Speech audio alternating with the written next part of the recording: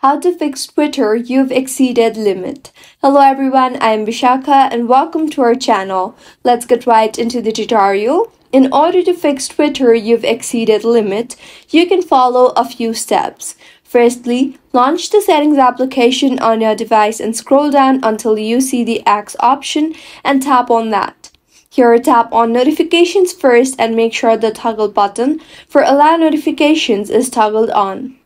Also, go back and make sure the Twitter X has the full access to all these features here for the application to function smoothly.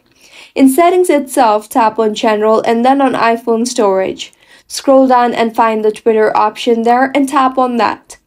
You will see the offload app option. Go ahead and offload the app and reinstall the app again.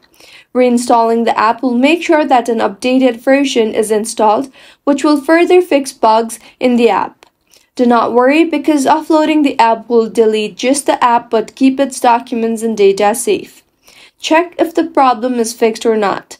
If not, clear the cache in the X application.